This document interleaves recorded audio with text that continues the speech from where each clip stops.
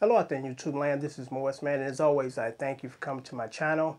I appreciate you guys, your subscriptions, your ongoing support, and your comments. Today I'm going to do a quick special video on songwriting in the music industry as it is today. And let me just say this first.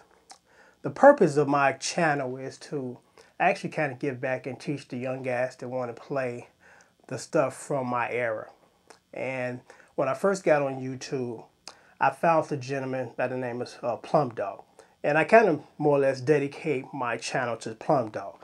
Plum Dog is an older black guy that played a lot of Isley Brothers stuff and taught me some stuff. And he was one of the few black older guys that were actually doing this because YouTube seemed to be flooded with a lot of rock and roll and rock stuff, which is cool. But it's like, where's our representation? Where are our people that are going to teach us or teach the younger folks this great music? So I'm hoping that I'm doing my channel justice and filling in the gap, because that's what I want to do. That's my purpose basically on YouTube, and to do some other things like talk shows, which I have another talk show. Click on the link and subscribe to that. It's called Tell It Like It Is. And also some short films I've done, because I kind of like to do a lot of different things. So I'm going to touch on this issue of today's music because I was watching a video from Scarface, the rapper from the Ghetto Boys, and he's one of my all-time favorite rappers. And he said something that was just so interesting, because I said I've been saying this for the last year, and he hit the nail on the head. He entitled his topic, "Who Stole the Soul?" And what he was talking about is, where are the black bands? First of all, where are the rock black bands? They're non-existent. And just where are the regular R&B bands? Because he pointed out, and I said the same thing on one of my videos prior, our rock counterparts are still doing their thing. They're a group of white guys playing rock, which is great. But where are the group of black guys doing R&B and have a band? Like Mint Condition, but they're not new. They've been around for 20 years. So the question again I pose is, where are the black bands? And initially on the surface, people might say, well, black guys don't want to play instruments. They just want to rap and they want to make beats. And that's partially true, but then partially it's not. We follow the trend. If there's a supply or demand for rappers, of course, a group of guys are going to try to do that. But here is my, I guess, analysis of that. And I think that Scarface would agree with me. The music industry is kind of trying to kill black groups. And here is the reason why. It's not so much a racial thing. It's a financial thing. It's much easier to pay one guy to be a solo artist and then go pay two other guys to produce and put his album together. Because nowadays, usually like two or three guys put the whole album together, with synthesizer layers and drum beat loops. But if you look at some of these old Rick James album covers and Confunction and Gap Band, you'll see that usually at least 20 to 30 people have played on this one album.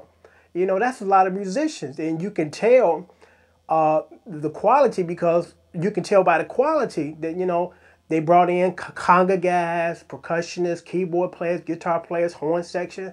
Nowadays, again, the industry is trying to be cheap with us and just basically hire or sign one guy as an artist and bring in two other guys to produce the whole album. So it's unfortunate that the music industry is literally killing black groups and black music. And I'm hoping that some of these young folks take notice of, this video and say, you know what, you're right. When I was growing up and my dad used to listen to Marvin Gaye and the Funk Brothers and Confunction and the Gap Band, now I listen to nothing but solo artists. R. Kelly, Neo, Genuine. So where are the black bands? So I'm hoping that someone says, enough of this. Give us our due. Don't choke off our music and let it die. So that's kind of my rant on that. But now I'm going to kind of touch on the aspect of songwriting. Just the other day I was listening to a song by Rihanna, which is Chris Brown's ex-girlfriend. It's called Rehab. Like the song, and one reason why I liked it, because it reminded me of a song I wrote back in the late 80s called Don't Kill the Baby. And that song was basically about a guy who was involved with a woman. She got pregnant, and without his knowledge, she went and had an abortion, and he was upset about that. you know. And that was a song that's kind of set on the shelf for me because there was no way that nobody was going to be ballsy enough to take it and record it, because I wrote that back in the late 80s and they weren't ready for stuff like that, you know. Unfortunately, they try to pigeonhole black artists where they want you to just write about, I love you, I got to have you back, I'm sorry I did wrong, I do better. You know, and there's nothing wrong with those songs, but, you know, we have more of a voice than just, I see you in a smoky disco, I'm trying to get at you.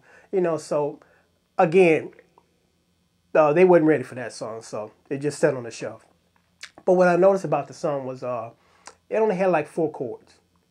And it's a 7-minute and 35-second song. Now, I'm sitting here listening to this song, and I'm like, when is the change coming? You know, when is the bridge in the song coming? And unfortunately, a lot of these songs today don't have that, don't know what it means. I mean, if you want to be a good songwriter, the more chords you have in your song, the more expression. It's kind of like this example. You can articulate more when your vocabulary is larger. If you only know 4 words, you can't communicate very well. And it's kind of the same thing with music. If you listen to the great songwriters, and recent come to mind is Babyface, because I love his compositions. Study them. You know, Babyface has what you call in a song a B section to the verse, meaning that in the middle point of the verse, the first verse and second verse, there's a chord change. And when the chord changes, the melody changes. Because I'll give you a good example as far as repetitious. And the reason being is techno music. I initially didn't like it because I'm like, it's just a 5-minute boom, chicka boom, chicka boom. But as I studied it more, I understood that the purpose of most of those tech arts is just to make you dance. It's not about conveying a message in the lyrics or, you know, the beautiful arrangements and the horns and the violins in the background. It's not about that. So I can respect that because that's their purpose. That's what they're trying to do. They're not trying to be Motown or these other lavish types of arrangements. So I can respect that again. But the majority of these songs today, and another one, because I did a cover on R. Kelly, and I'm a big fan of R. Kelly. All I Ever Wanted off the TP.com album. 3 chords. It's a 5-minute song. There's no changes or bridges, just 5 minutes of 3 chords. And to me, after 60 seconds, I get bored because I'm like, I'm ready for the chord change or the bridge or whatever. And a lot of these songs now, they just do a variation of the drum beat to kind of change it up a little bit. They might kick out or drop out the kick drum or take out the snare for a measure and then kick it back in.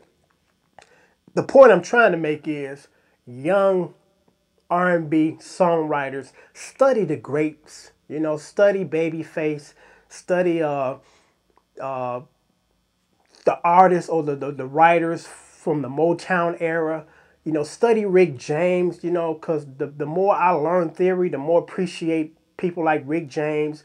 I did a cover of a song called Dance by Gary's Gang. It's probably one of my all-time favorite dance songs of that era because a couple of reasons. For one, it's a song that kind of just makes you feel good when you listen to it. Second, the arrangement is just beautiful. The chord changes, just the overall arrangement. Those guys were great musicians, the percussionists, just overall, the song was a very good song. And I try to do a lot of those types of songs where I get these young, inspiring R&B songwriters say, man, I need to add more chords to my song because I got 3 chords here and I'm stretching them over a 6-minute period. And after a while, the listener goes brain dead, you know, because we have a short attention span. So you like to kind of keep it moving as opposed to just a 6-minute, 3-chord song. And I'm not trying to bash the young people of today, you know, because I'm trying to encourage, you know. My thing is I try to put out positivity and I eliminate the negativity. You know, I'm not here to bash anybody or to say anything bad. I'm just here to kind of bring awareness as far as listen to the greats, the 70s music, the 60s, the 50s. Just study them if you're trying to be a songwriter or a vocalist or a musician and say, man, what are they doing? Because that's how I learned how to write my songs. I study Rick James. I'm like, what is Rick doing? Okay, he has an intro, then he has his first verse, and then sometimes he has a B section, then he has his hook. And then, you know, at some point in time, in the middle of the song, he has a bridge, meaning a different chord changes to kind of build a crescendo. And I don't really hear a lot of that in today's music. And a lot of people say, well, the old music was the best music, and the new stuff is just, it ain't there. And that opinion it varies from each individual. Again, I'm not knocking today's music. All I'm saying is study the greats and continue to keep that alive as far as integrating that kind of arrangements into your song.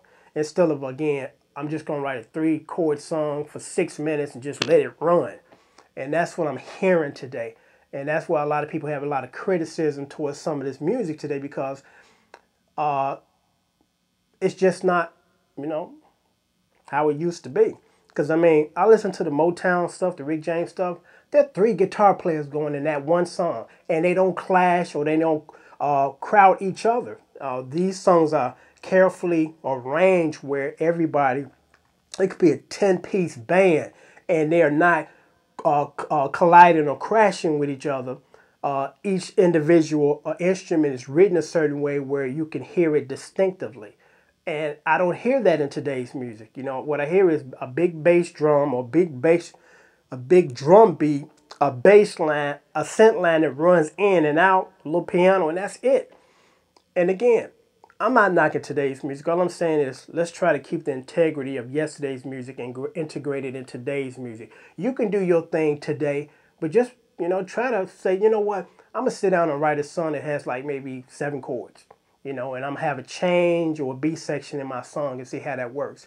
And most artists, high-level artists that are looking for songs from songwriters, they look for those kind of songs because those songs will last and never die.